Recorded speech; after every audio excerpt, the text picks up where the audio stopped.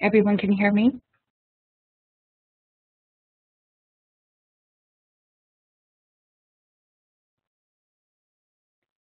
All right. We'll begin by sitting in a comfortable, steady position. See if you can this morning. Feel your sit bones firmly into your chair or seat. And where you can, lift up from your low belly. And maybe just gently puff the chest forward. Then soft and slow, allow your hands to come down onto your thighs. And relax your shoulders down from your ears.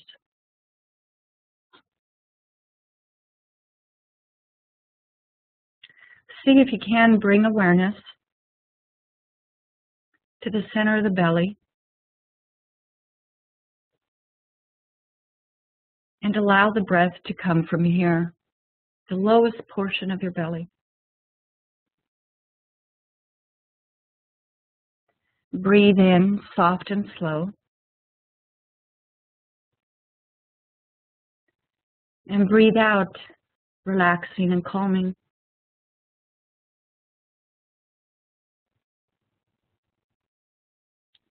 Now keeping this centered attention on your breath. Focus on the low belly still. Just gently look upward. Allow your gaze to follow an arc upward until your chin is high into the air. Make certain there isn't any pressure on the back side of your neck. Keep the breathing soft and relaxed.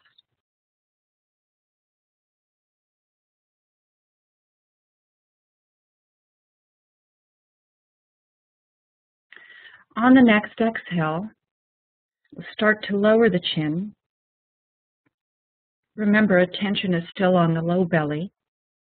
The spine is long and the shoulders are relaxed. And soft and slow, the chin will come as if it's going to touch your chest. Be careful not to round the neck, though. Just bow your head gently.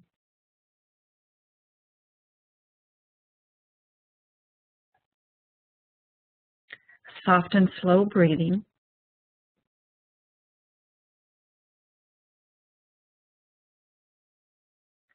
On the next inhale, bring the head back to neutral.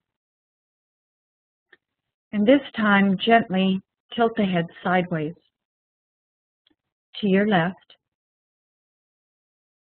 It's as if your ear were going to come down to your left shoulder.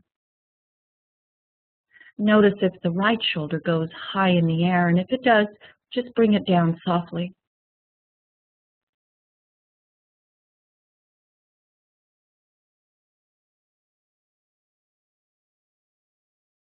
And come center with the head, and take the ear to the opposite side. Gentle and slow. Calm and relaxed.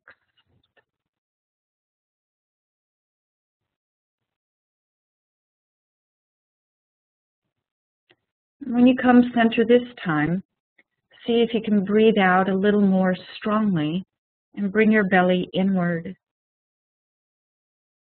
Almost as if you were going to touch your belly to the spine.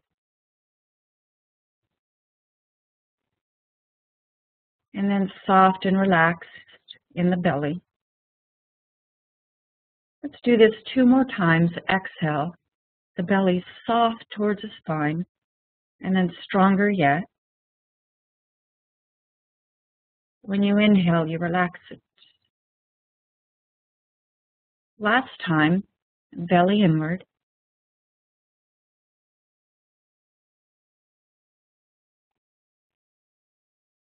And relax softly on the inhale.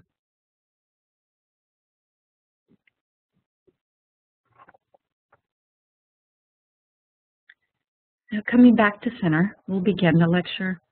Namaste once again, everyone. Good morning. Now in lecture 3, we learned asanas for each vayu. And if you would, just give me some of the vayus and maybe an asana for one of the vayus as well. You choose. You can choose maybe Udana Vayu and then give me an asana for that one. What would it be for Udana Vayu?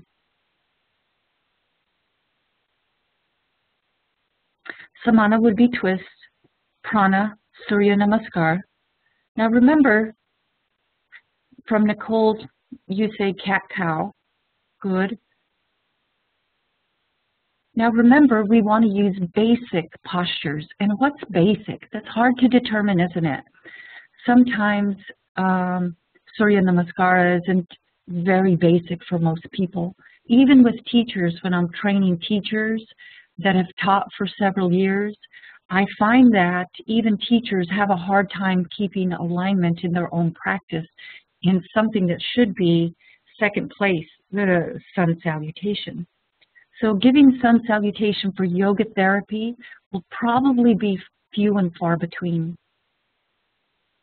Udana, Sasasana, yes, the rabbit, very good. So you want to keep within the postures or the asanas that we've reviewed. And even though as you move on into your yoga therapy and your Ayurvedic practice, you'll expand your repertoire of asanas. Start with the ones that we review in lecture and work just with these for the purposes of this class. And then again, Balasana for Udana. That's good. Thank you, everyone. So remember, yoga therapy is aimed, of course, to balance the vayus. Another aim, of course, is to balance Agni. So today our focus will be asanas for Agni.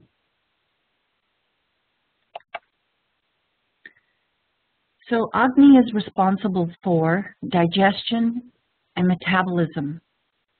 When Agni is not functioning properly, food does not digest. And undigested food is ama, as you all know. Ama causes fermentation and putrefaction in the stomach, and then as a result, disease occurs. Now, we could have a whole class just on Agni, but this is beyond the scope of yoga therapy, and so we're going to leave Agni just within this context. In other words, Agni is responsible for digestion and metabolism. In your other classes, of course, you will focus on Agni separately.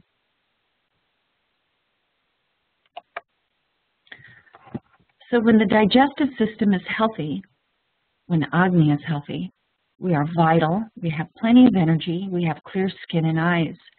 The mind is clear, we're happy, free from headaches, stress, and tension.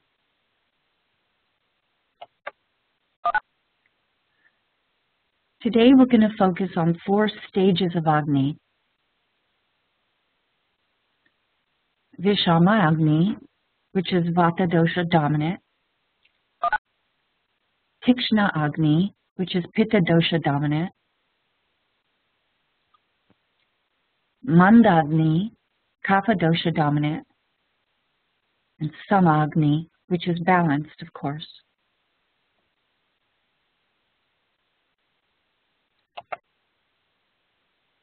I see a couple of you aren't muted. If maybe Anhal and the call-in user can mute. Also, Gretchen, can you mute? Let's see if I can help you.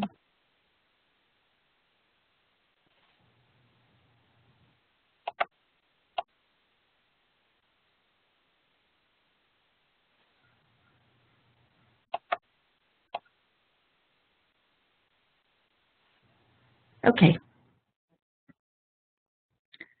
So, of course, yoga asanas, pranayama, and meditation work to stabilize Agni by virtue of stimulating, pacifying, and balancing Agni at a higher level than medication. I say this because at a higher level than medication because Oftentimes you will have a client who is on medication, say for acid reflux or maybe even constipation, different digestive disorders. And you'll find that by using asanas, pranayama, and meditation, that people can come off of the medication. And of course, true healing is when you're free of medication and you're able to have health, balanced health. And so I use this term, a higher level, meaning that we get a more complete or a true healing quality, I feel, with asanas, pranayama, and meditation than you do with medication. So there's a classical text of yoga called the Hatha Yoga Pradipika. This text was written or compiled around the 15th century. The work is compiled mostly from older Sanskrit texts and by Swami Svatmara's own yogic experiences. It's really a great book. It tells or it reviews things on the practice of Hatha Yoga, where you should practice, what kind of a room, what kind of breathing you should do, when you should bathe before or after practice, should you practice in the wind or in the sun. It's really a beautiful book. It's rather dense in many ways. It's a thick book, and sometimes it can be a little bit difficult to process, but I think it'd be well worth getting and reviewing and using it as a reference as time moves on. During our lecture today, we'll be focusing on this text and its recommendations for asana. So the Hatha Yoga Pradipika gives us yoga practices, as I've just said, but which stimulate and pacify and balance Agni. Nicole says it has some very strange practices. Well, remember, strange is what? Something that we're not accustomed to.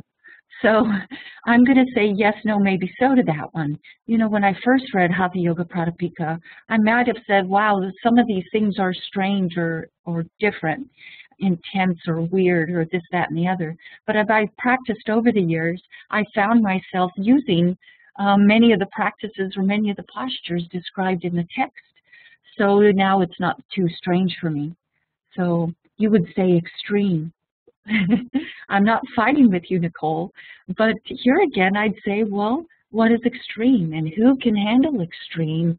Some yogis are very adept, the ascetic yogis who are off in the mountains practicing. Sometimes they're called the men of ash because they rub ash on their bodies to stay warm and go deep up into the Himalayas and practice. Is that extreme? Well, no. Not for them. Is it extreme for me? Maybe. Is it extreme for others? Well, maybe yes.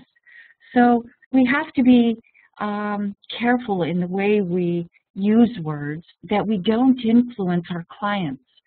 We have to make certain that we don't make a judgment based on our experience and then transfer that on to our clients. Remember, one of the first tenets of Krishnamacharya, one of the first pillars of Krishnamacharya is to teach to the individual. And that means that we can't bring our own experience into it or our own judgment into it. We have to be completely objective of the practice. And the only way to be objective of the practice and to help others heal is to not judge it. So Titibhasana, that pose I showed you where I'm in the firefly balancing on the rock, that seems extreme to some. To me, it's not extreme at all. And remember, that would be a basic pose for me. So I appreciate your comments and continue to comment. I like your honesty. But remember, working within the context of healing or helping others, we have to be careful not to show any judgment or any coloring, because we'll sway others very quickly. Why? Because we're in the seat of position or we're in a seat of authority. People will honor our opinions just because we're Ayurvedic practitioners or just because we're yoga therapists. And we have to take that seat very seriously and be mindful and aware of the words and the communication that we have with our clients. So using words like extreme or strange or odd or different may not be a good thing because we want people to be open to this practice. And the practice is already, I'll admit, it's very different because it is a Western. So convincing people to do things that aren't Western is going to be a chore in itself. So we'll have to be careful to choose our words wisely and not put people at a distance just by the words that we use. Is that fair? So we'll move on. So vibandha, or constipation, is a vata dosha imbalance. You all know that it comes mostly from eating light or airy food, from improper daily routine, and maybe even from inadequate stress management. Constipation can ruin someone's life in many ways. It's said to cause headaches and, of course, distension, discomfort. Not a very good thing to have on a chronic basis. Even if you have it just every now and then, constipation isn't a good thing, right? So here we move on with yoga therapy. What is going to help constipation? Well, the Hatha Yoga Pradipika, chapter 1, verse 27 says, the practice of Matsyendrasana, and you all know what that is now, which stimulates Jasara Agni, is a weapon to destroy the diseases around the umbilicus. It bestows upon those persons who practice it arousal of Kundalini and stability of the mind. So arousal of the energy within the belly.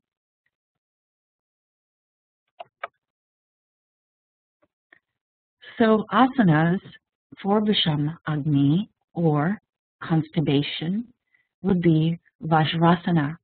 Vajrasana is the hero pose. Many of you know it. It's sitting on your heels with bent knees.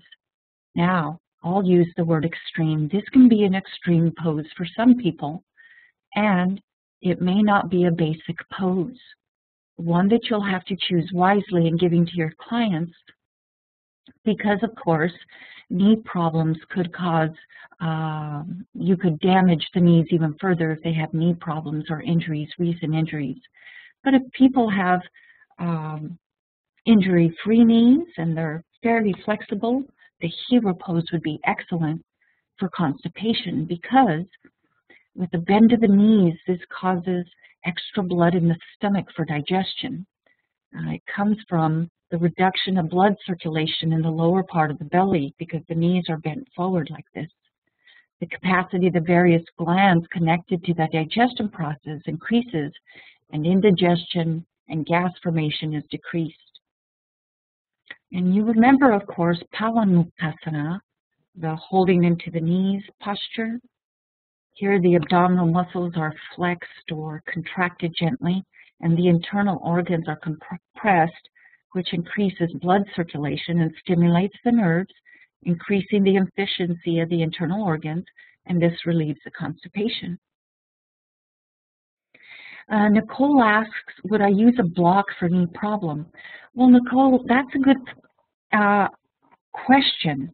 Now, remember, if I were teaching you as a yoga teacher, definitely 100% use a block to relieve the compression in the knees. This is for a yoga class. Now, remember, we're talking about yoga therapy. And in yoga therapy, we're going to be using 1 to 3 postures. And the postures must be done in a way that have extreme attention to alignment and extreme attention to putting the body in the place so that the desired effect will occur. So if you have a block and you're 6 inches off the air, are you going to reduce the blood circulation in the lower part of the body? Well, I'm kind of thinking that's a yes, no, maybe so again. And I'm also thinking that's probably not going to help with the constipation. So I would use Vajrasana, the hero pose, for those without knee problems. for constipation. If they have knee problems, you can put a block in, but then that's not going to help the constipation because you don't have the strong restriction or the strong reduction of the blood circulation in the lower part of the belly because you've lifted up the torso off the ground and you've taken that effect out. Does that make sense, everyone? So remember, our goal isn't to make it so they can do the pose, which that would be our goal in a yoga class. If I were teaching yoga teachers, I would say, well, how can we make adjustments so that everyone can do this pose? And then I would show you all the different adjustments that we could use so everyone in a class of 15, 20, 30 could do the same pose. That's not the case in yoga therapy. Yoga therapy is highly individual, and I'm only going to give the student poses that they can do that they can be steady and comfortable in. If they aren't comfortable in Vajrasana, guess what? They don't get the pose. Everyone can do Pawanmuktasana, then they get Pawanmuktasana. Pawanmuktasana gives the same effects, and we don't have to worry about the knees. Okay? So Amlapita. Amlapita is hyperacidity. It's characterized by burning in the throat and the chest. It has symptoms of vomiting sometimes, sour taste in the mouth brought on by carbonated drinks, hot or spicy foods, sleeping late and anger. So, of course, it's primarily a Pitta dosha imbalance. The Hatha Yoga Pradipika, Chapter 1, verse 27 says, Paschimottanasana is foremost among the asanas. It directs the passage of prana along the back. It balances Jathara Agni, reduces the belly, and bestows health upon the aspirants. Now, last lecture we talked about Paschimottanasana. And remember, in my view, Paschimottanasana is in basic. And here I'm going to go back to it and say, if you can do Paschimottanasana with the belly on the thighs, now that doesn't mean with a rounded belly and a rounded back. I mean really with the belly button touching the thighs, then you get the benefit. If you cannot do Paschimottanasana, for how long? Yoga therapy is good if practiced 1 minute a day, consistently every day. Now, if the client has more time, 3 minutes, 5 minutes, 15 minutes, very good, then they do it longer. But guess what? 1 minute is all you need, but it has to be consistent. So, if you have a client that can almost get into Paschimottanasana with the back straight, the belly on the thighs, but they're not quite there touching the belly to the thighs, haven't bent the knees. Because I'm not worried about stretching the hamstrings. What I want to do is I want to make certain that there's a direct passage of prana along the back, along Sushumna Nadi. Remember, we'll talk about Sushumna Nadi next lecture during our pranayama lecture. But long story short, if I can kind of massage my belly on my thighs and keep my spine long, Paschimottanasana is the pose for me. If I can't keep the spine long, I can't keep the belly on my thighs, Paschimottanasana isn't the one for me, even if it says so in the Hatha Yoga Pradipika. Nicole asks for how long. I always like to say start with a minute, just with everyone, because then you won't have anyone bucking it, trying to say, no, I can't do it. I don't have time. I forgot. All you do is say, you have a minute every day, don't you? Of course, everyone has a minute. I even tell people, time it. I want you to put your watch right there and just time it for a minute. And then, of course, they start feeling silly. They think, well, I can do a minute. Certainly, I can do 2. And without you having to ask them to do 2 minutes, they do 2 minutes. So always start very small. Don't start with 5 minutes or 10 minutes or 10 postures or 20 postures. One posture. 1 minute. That's yoga therapy, specific to the individual, working on the specific issue, consistent over a long period of time. And I've had very good benefits with very many clients. I don't know if I've mentioned my client to you who's 86 years old. I've worked with him since he was 74 years old. 74 he started. And when he was started with me, he couldn't walk without shuffling the feet. He was hobbled over like an old man. He had pain in his shoulders. He was a World War II vet and had shoulders who were very much damaged. And his knees would buckle. His legs would spasm if I would hold him and stretch for any amount of time. And his breath was short and labored. Well, he had a lot of anxiety and he was very depressed. He really felt like he wanted to die. He was a long time widower. His wife had died when he was only 45 years old. She had died of breast cancer. Well, this client of mine, I call him my favorite client, my best client, because he does everything I ask of him. I say, now breathe in and hold the breath and see if you cannot wrinkle your face, because he'll wrinkle his face up and act like he's complaining. And he'll soften his face up. And I'll say, breathe out, really feel it. What I'm saying is he does it with the utmost of wanting and caring and awareness. It's really beautiful. Well, long story short, over these last 12 years, he walks with ease. He has no pain in his shoulders. He's no longer depressed. It's been a complete transformation of this man. He says now that yoga has changed his life. Sometimes he'll say, I changed his life. And I said, I didn't do the work, Bill. You did the work. So what I'm trying to say is if you give the right postures, you don't pressure people to, here, put a block under, here, do this. You know, just give what they can take, but give it consistently. Bill has been doing it every Tuesday, Thursday for 12 years. He never misses. And if I ask him to do a thing, a breathing, a stretch, he does it. And he does it with the utmost of care and awareness and with great effort, just like the sutra says we should. I'm sure over time you'll hear more stories about Bill, because I think if an 86-year-old man can do it, we can too. He's the man, remember I've told this story to some of you, that lost 30 pounds when he was 83. And he's homebound. He came to me and he says, I'm going to do Weight Watchers. And I said, Bill, don't do Weight Watchers. Let me help you. And all I did was practice the yamas and niyamas with him. And guess what?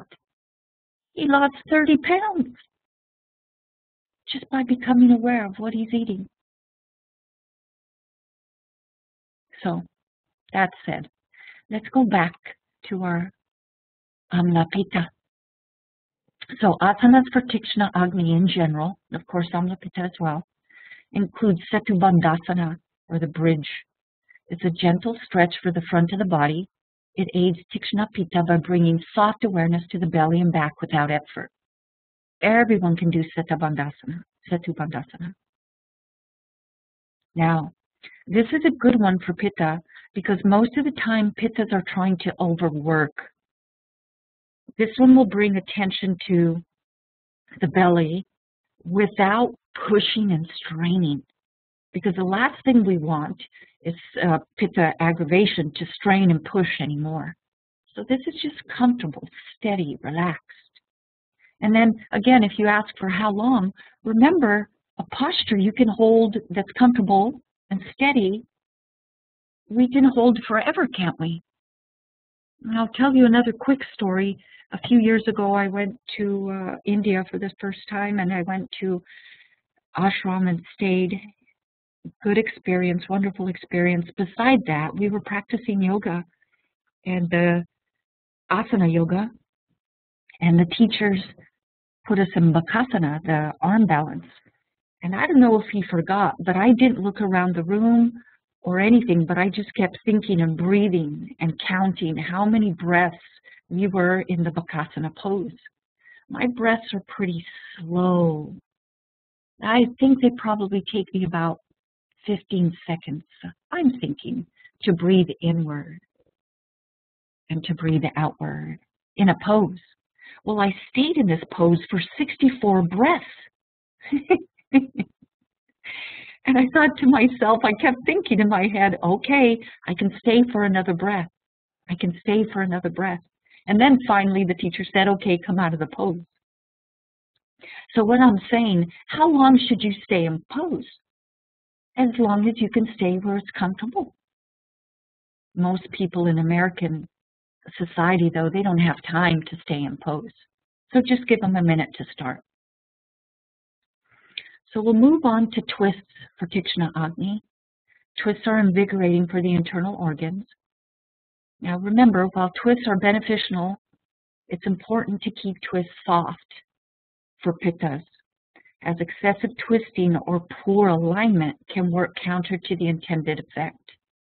Remember, upright twists or seated twists, standing twists, 99.9% of people do not perform properly.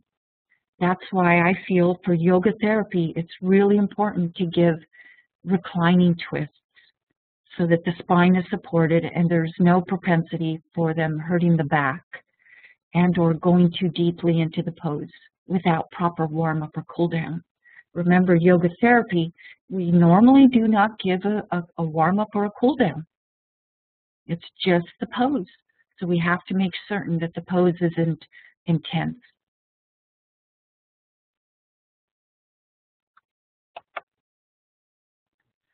Stalya, obesity.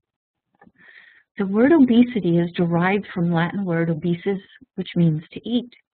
Obesity is characterized by excess amount of fat under the skin and around the internal organs. They say now that 60% of Americans are obese. This is alarming.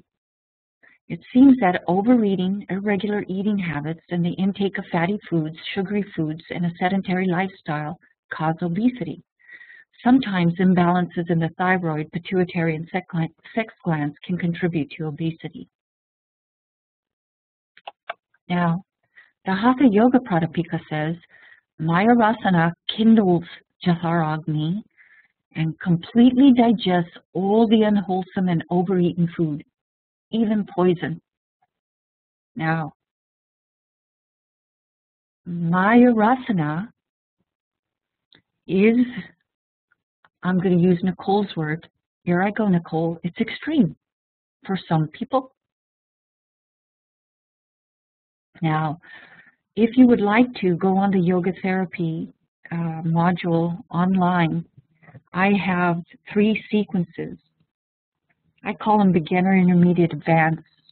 It's really where Vata, Pitta, Kapha should be. I have variations for Mayurasana. It's basically the dolphin on your elbows and forearms. Okay? Mayurasana is the peacock, the elbow and forearm inversion. Not too many people can be comfortable in this pose. If you want to give this posture to a Kapha person or someone who is struggling with obesity, just use the version of dolphin, where they're on their elbows and forearms and down dog legs. They don't have to bring the legs up all the way into a complete inversion to get the benefit. So yes, San Diego College of Ayurveda says that's so hard, Mayurasana. Now listen, remember, Kaphas are going to be the most difficult to work with. Most things are going to be difficult for them. So what are you going to give them?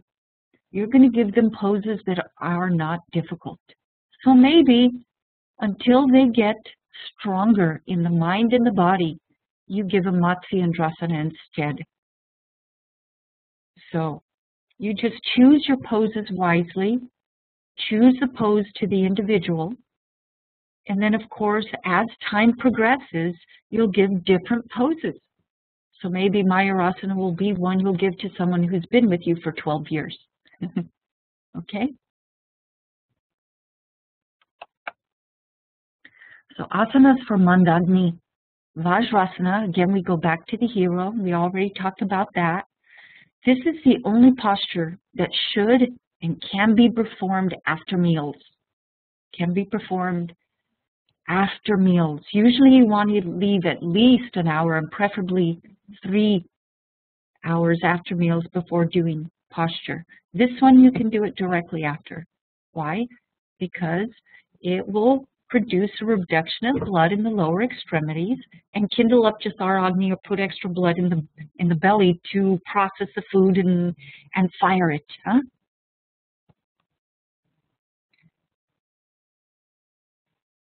Now, Navasana is boat. It invigorates the belly and cultivates tapas, aiding tamasika mind and kapha body. Okay, so there are 3 postures that would be good for obesity. Obese, what if you're talking very fat person? I'll tell you about another client. I had a client 330 pounds. He's 5'10". Well, he's not 330 pounds anymore. He's 185 pounds. Now, what did I do with him at first? First, I did legs up the wall with the legs wide, because that's all he could do. Very big. It was very difficult for him to even do Navasana, boat, even in the modified version. So I had to work very slowly to do boat in the modified version, in the Ardha Navasana, the half boat, and then I worked up to power boat. If we have a workshop one day, I'll show you power boat. It's a lot of fun. You use Kapalabhati breathing with it, and it really churns up the heat in the belly. We did it in our cleansing Panchakarma workshop that we had a while ago. Okay. So there's another factor we'll want to look for with Agni, and additional postures we'll want to focus on. We'll want to remember that the thyroid gland is an important part of metabolism. It's a butterfly-shaped gland in the front of the trachea and the neck. The main function of the thyroid is to control our metabolism. The thyroid helps maintain Jasara Agni. I heard someone say that think of the thyroid kind of as the wind or the bellow behind the fire. You know how a firesmith or someone who works with iron or steel will kind of have to pump air into the fire with this big handheld thing. That's kind of what the thyroid can be thought of. That's how it provides function or energy, so to speak, to Jasara Agni, or helps Jasara Agni. So even a small increase in the thyroid function will increase appetite, resulting in excess food intake, or in the case of hypothyroidism, decreased food intake. The thyroid gland is stimulated by the brain's response to stress and is responsible for the release of hormones to maintain mental balance as well. The Hatha Yoga Pradipika, chapter 3, verse 79 says, the practice of Sarvangasana increases Jasara Agni of a regular practitioner. One who practices it daily should eat ample food. If he eats insufficient food, the increasing fire soon consumes the body. What's beautiful about the shoulder stand is this can be done by pretty much everyone. Now listen, does that mean they have to go into a full shoulder stand? No. The legs up the wall is perfectly fine with this one. Can they use props? Yes, Nicole, they can use props with this one. Why? Because we're not compromising the neck or the positioning of the posture, thereby compromising the effects of the posture.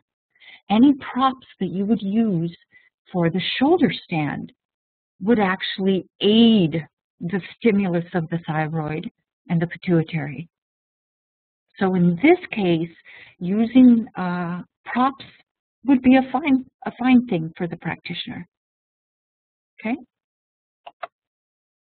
Sarvangasana is the ideal asana for imbalanced thyroid function. If the thyroid is overactive, the asana will cause the thyroid to reduce secretion of hormones.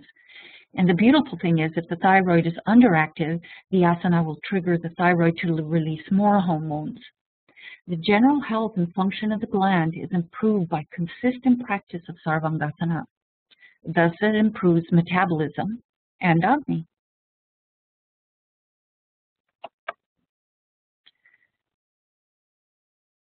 So, all twists, forward bends, sideways bends benefit the digestive system.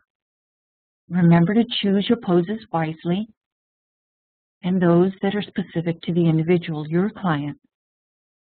These asanas put physical pressure on the abdomen and gently massage the digestive organs. Inversions like Sarvangasanas help improve the health and function of the thyroid, thus improving metabolism. Does it have to be Sarvangasana? No, it can be any inversion. Now, what does inversion mean? It doesn't mean you have to do a headstand, a handstand, or the peacock, Mayurasana. It just means that the legs can have to be higher than the head. So there again, I'll go back to Dvipada Viparita Karani. Perfect for everyone. Legs up the wall pose. Everyone can do it. No need for props. No need for someone getting hurt. It's perfect and still gives the benefits of the inversions. And pranayama is relaxing and has a therapeutic effect on digestion. Digestion is most effective when we are calm and the parasympathetic nervous system is predominant. Now, pranayama will be the focus of our next lecture. I think you're going to enjoy it quite a bit, but I'll ask now if there are any questions in general on asana. That was a lot of lectures on asanas. It was 3 lectures. And remember, we want to come out of yoga therapy different than when we went in. We want to know which texts are the prominent texts for reference. And also, we want to use these texts for these books, these ancient books, as kind of ammunition.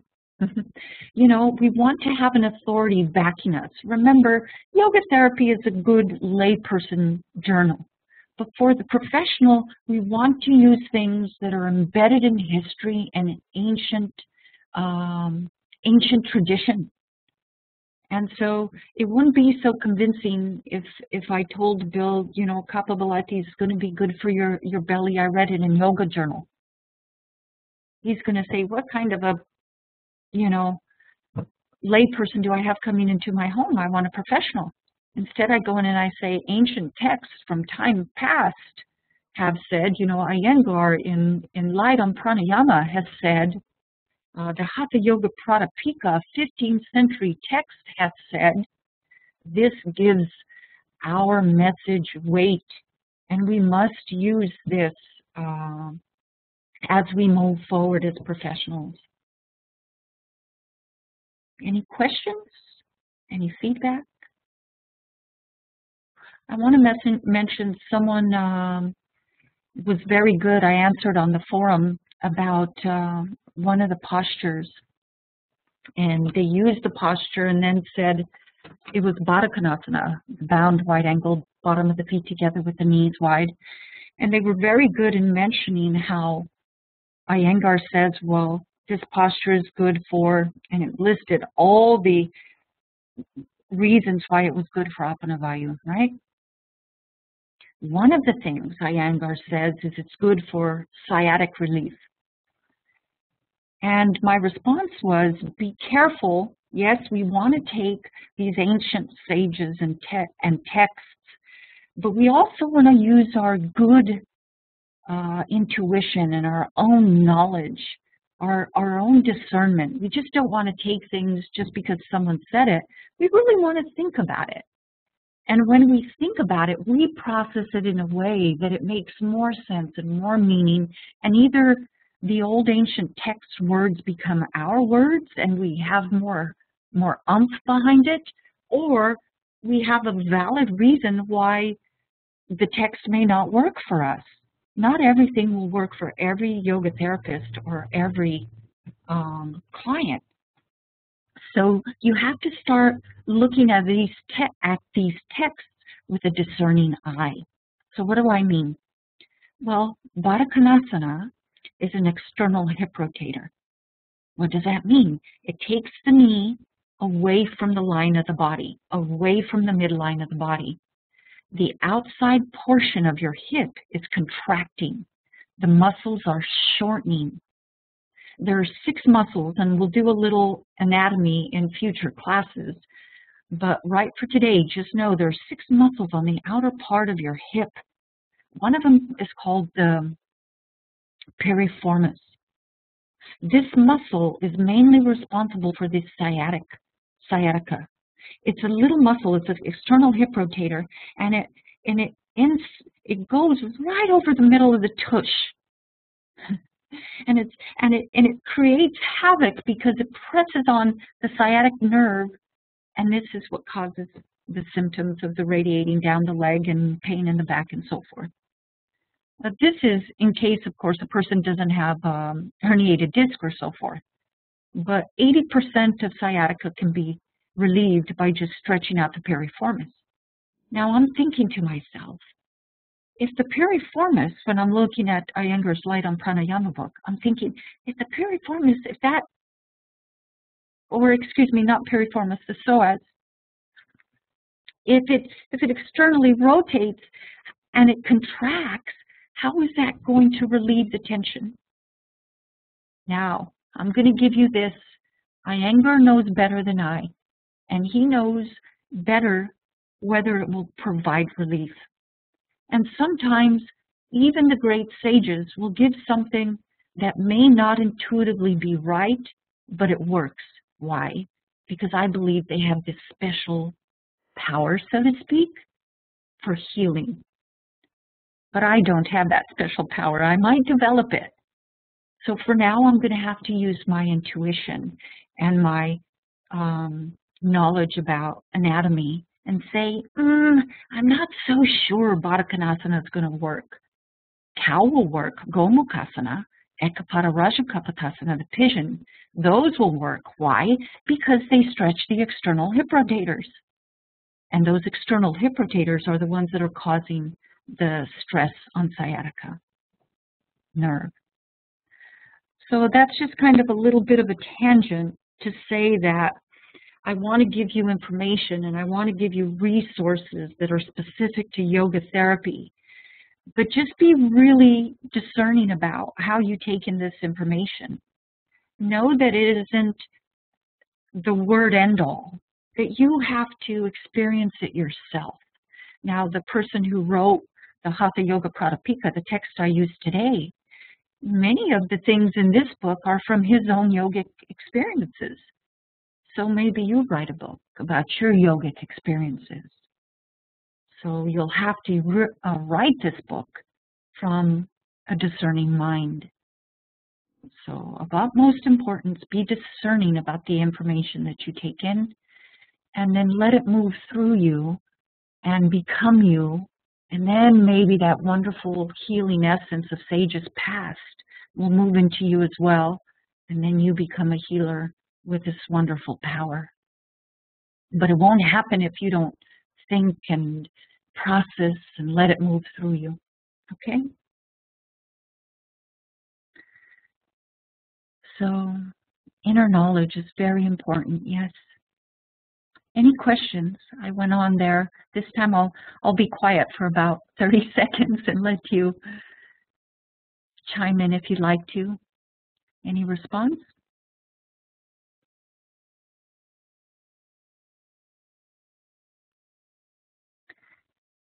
Now, people were asking about any assignments. Assignments will be assigned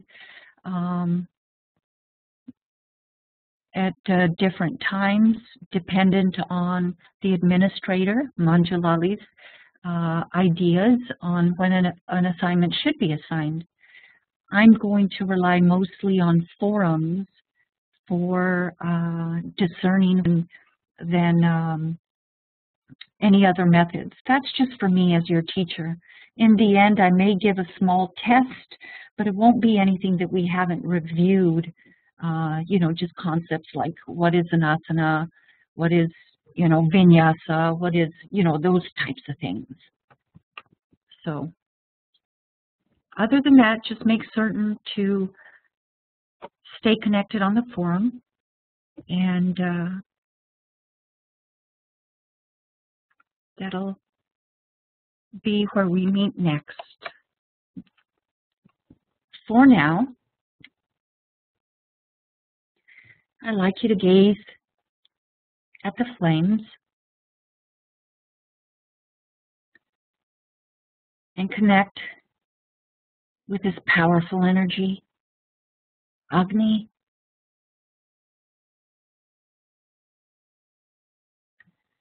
See if you can allow a sense of warmth to develop in your low belly.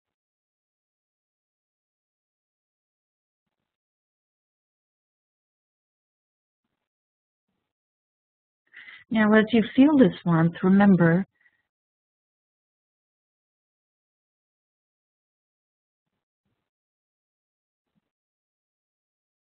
so if you begin to feel this warmth in your low belly, remember it isn't a